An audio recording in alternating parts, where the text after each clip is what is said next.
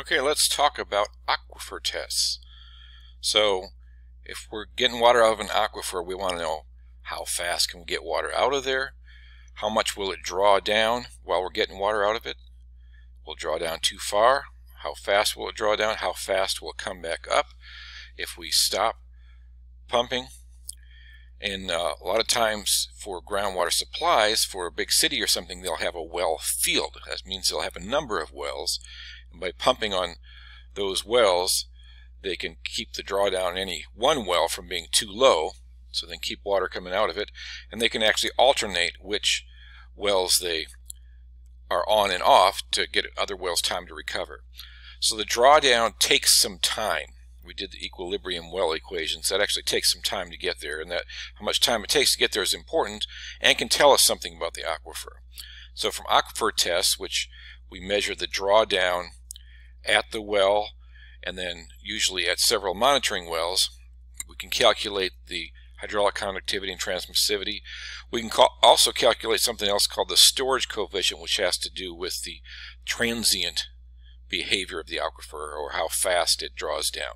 We're actually in this class not going to talk about that right now, but I'm going to go through a method that does not calculate the storativity. This is a simple method. Probably the simplest aquifer test is a slug test, and it's done typically for unconfined aquifers. Most aquifer tests are for confined aquifers, and if an aquifer is unconfined, we have some adjustments to that.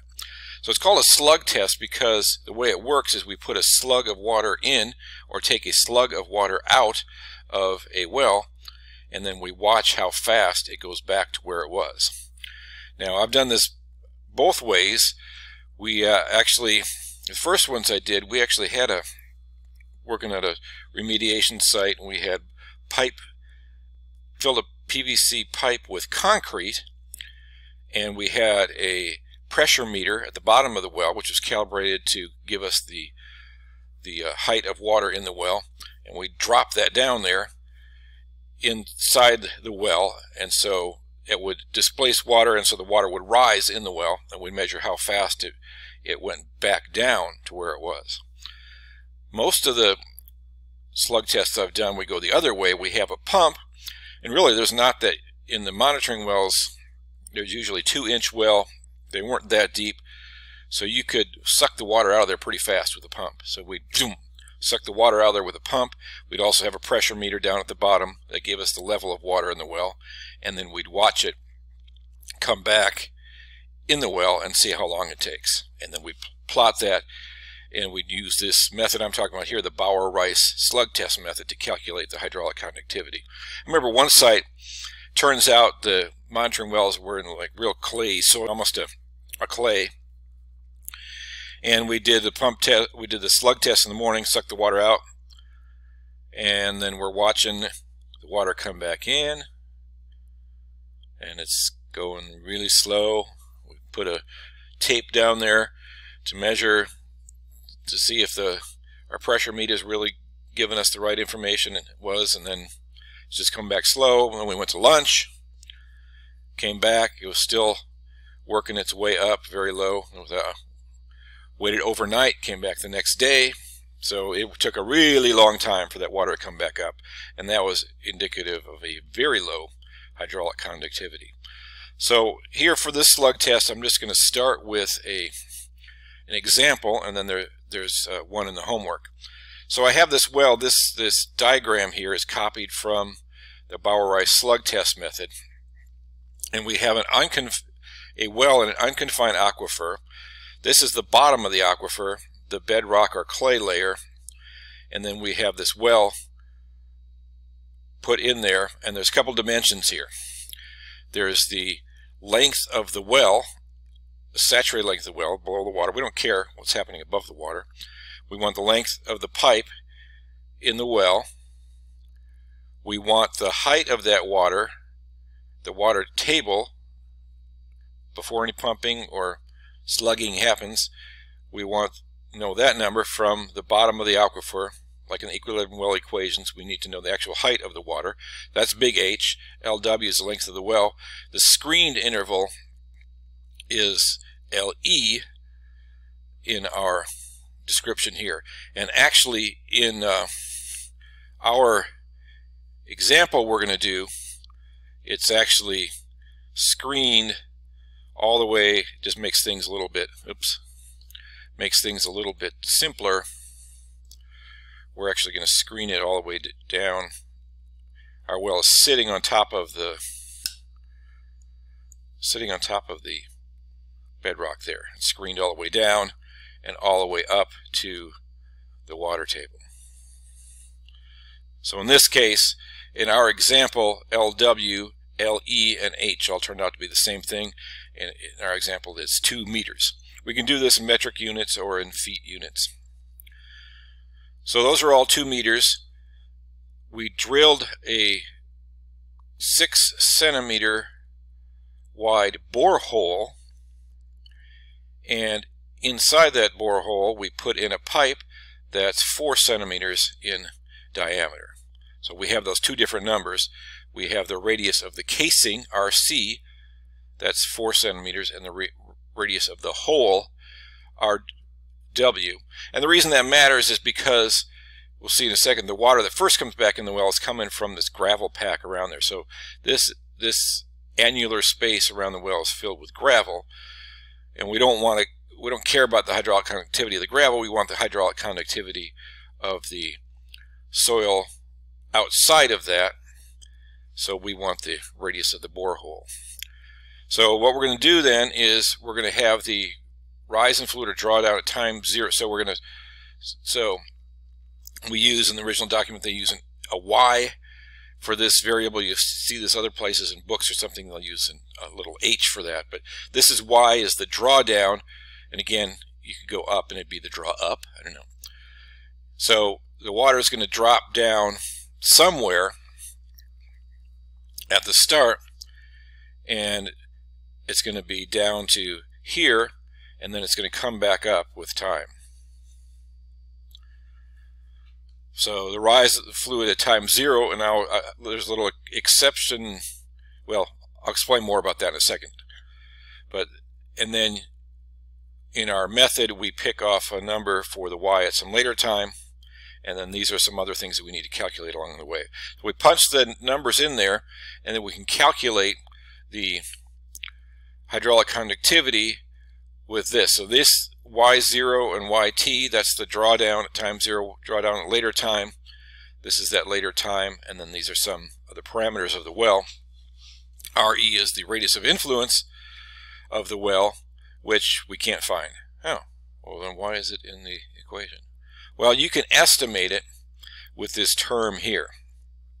So the estimate is log of RE over RW can be estimated from this equation here, and there's actually a couple equations. If you look at the method itself, and I put that in the notes if you want to look at it. You don't need to really do anything with it, but if you're interested in it, this is the Bouwer-Rice paper,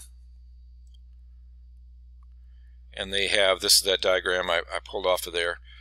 They have different equations depending on whether, you know, I talked about how in our case the screened interval, the height of the water, and the length of the well are all the same thing. Well, if they're not, there's another equation. Our equation is the one where it says one where LW equals H. That means it's screened all the way from the, not necessarily screened, the well is installed on top of the bedrock, so all the way up and down. So we'll pick that off. So that's the equation we're going to use, and then we get C from that diagram, which I copied over in the document here. So in our case, we're going to use this one for fully penetrating, or the well, the LW is the same as H, so it goes all the way down to the bedrock there. So we're going to use this equation, and that equation uses a C variable. The other one uses A and B, and C is a function of LE over RW. What's LE? LE is the screened interval over RW, the radius of the borehole. So in our case, the screened interval is 2 meters. The radius of the borehole is 0.06 meters, or 6 centimeters. So we take that ratio of 2 meters over 0.06 meters, that's 33. So if I look at this, if I take a 33, okay, 10, 20, 30, 40, so a little past 30, right in there somewhere. 10, 20, 30, and that's going to be 2.5 or 3-ish, somewhere in there. So I'm going to put in, actually I'm going to change it on my spreadsheet. I'm going to do 2.5. I could blow that up and make it, get it a little more precise, but let's go with 2.5. So C is 2.5. Whoops, sorry. I can edit that out. I probably won't, but I could. 2.5. I did it. So then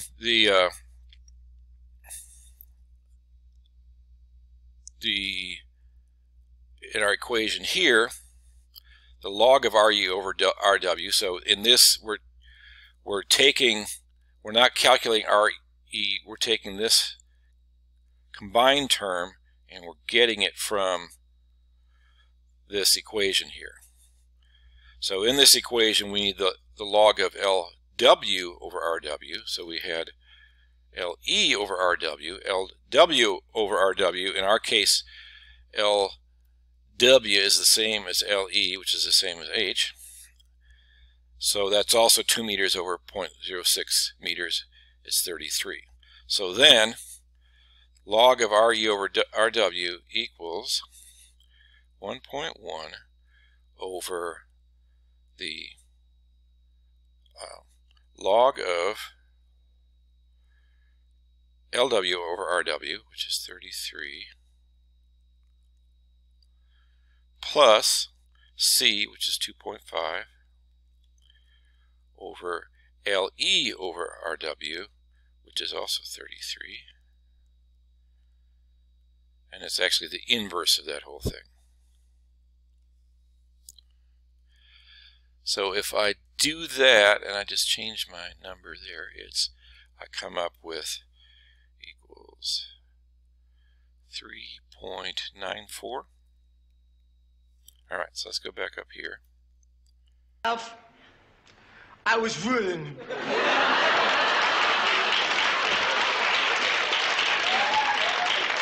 It's kind of stuck in my throat there, stuck in my throat.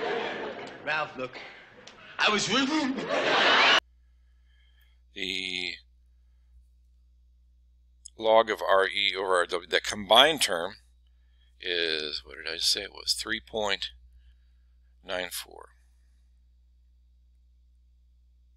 Really know it to 3 digits. I kind of said 2.5 on the C value, but alright. Now, if I go to my plot of my data, the way the method works is I plot the drawdown on a log scale versus time on a linear scale. And this comes from, it's like a Taylor series expansion or something like that of the original equation. But if we do that, there should be a region, so it drops fast at first, and then later on it kind of slowly approaches back down to zero drawdown, or back down to where it started. But in between, there should be a section there that's pretty much a straight line. So I'm going to draw a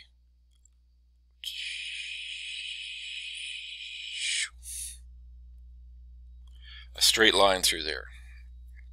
And the way the method works is it takes the slope of that line and plugs it into the equation. Well, the slope of that line is, I can get from its log of y0 over yt over t if I choose y0 and then some other point in time. So now here's where I say the y0 thing. So these first couple points, the reason they drop so fast is that's the area right around the well, the gravel pack draining. Then that drains, then it hits a region where now the soil around that gravel pack is draining. So the slope of this thing here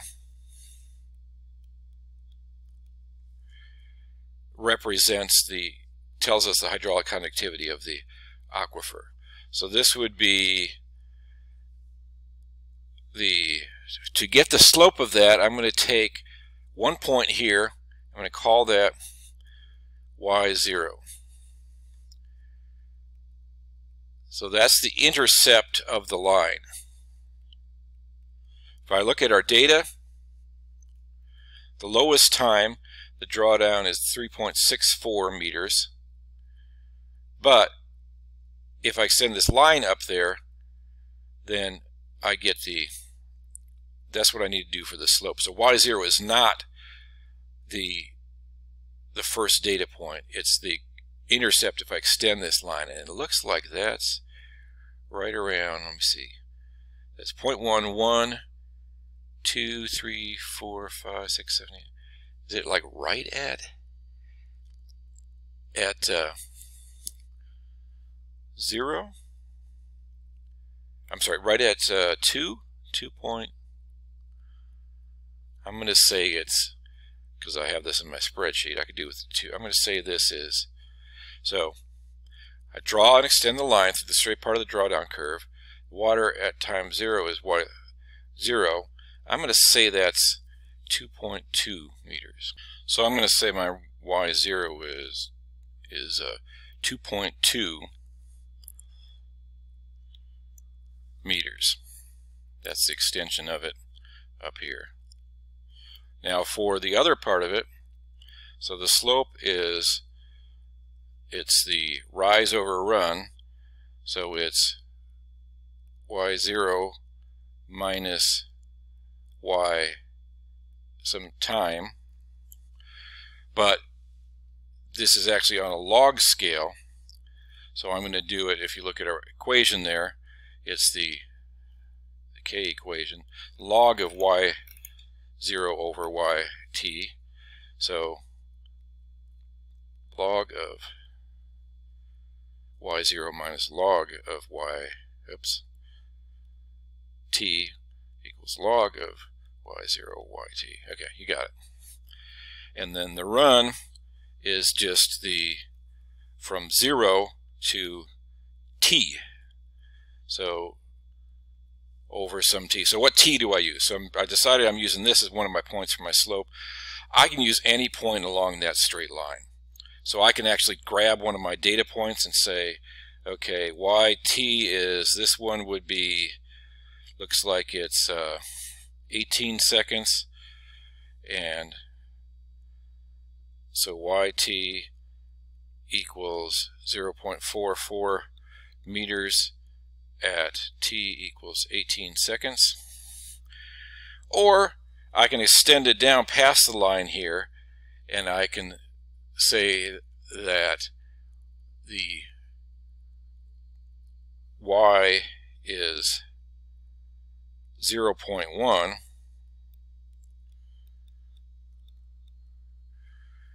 at the time of, what is it here? Actually, this might not very straight there. I'll say 36 seconds. That's not what I had in my spreadsheet, but I'm going to say that now. So I can do either of those. I can pick off a point on that graph from my data, or I can pick out where it hits the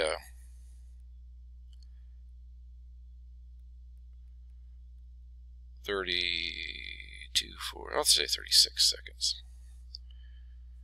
So just any point along that straight line there. So let me put these numbers back up here. I'm going to do the 0.1 and 36 seconds. So back up here, this was 2.2. This was 0.1 meters. We didn't actually get there, but this is just any point along that line. I can make up the line. And then 36 seconds. So then I can plug all these numbers into that equation. I'll scroll down here and do it.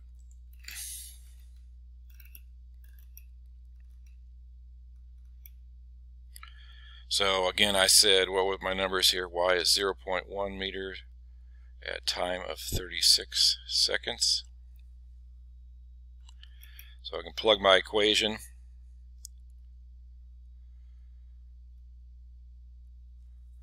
So K equals RC squared, which RC was the radius of the casing, because the water's dropping in the casing, so we actually, that's the 0.04 meters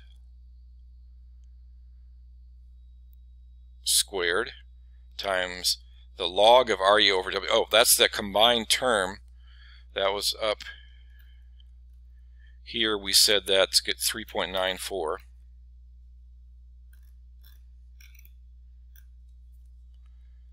3.94 is that term there, over 2 times LE, that's the screened interval, that's 2 meters,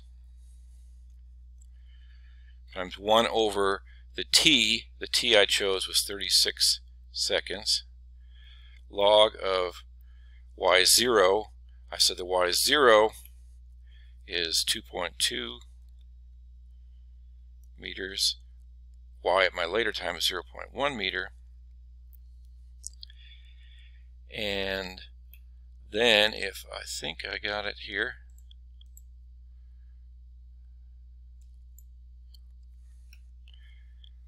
scroll down, oh. So K equals 0.000135.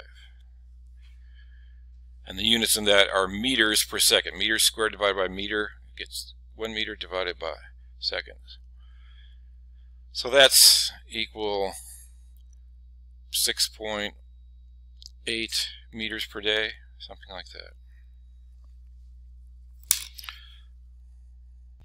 So in the homeworks, you're given one of these. This is actually, we do it in feet now. So it's installed on top of the bedrock in an unconfined aquifer. So your LW is equal to the big H on that one. And we use the first equation like we did in the example with the C. The casing radius is 2 inches and the screen is 5 feet long. The water table is 12 feet above the bedrock layer. Okay, so LW and H are 12 feet and LE is 5 feet. So those are not all three the same in this one. Gravel pack of 2 inch is in radius surrounds the well. So the RC is 2 inches, and then RW is another 2 inches, so it's 4 inches. RC is 2 inches and RW is 4 inches. All right. The well is quickly emptied, so we're doing the one where we get the water out. And the initial drawdown is 9.8 feet at 0. That is not, remember, that is not Y0.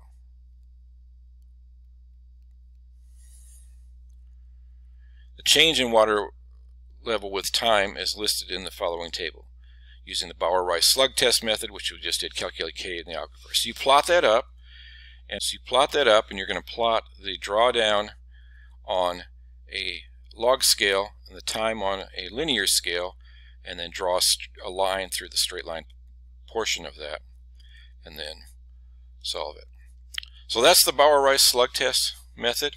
That's all you need for the next homework, and so I'll let you go with that.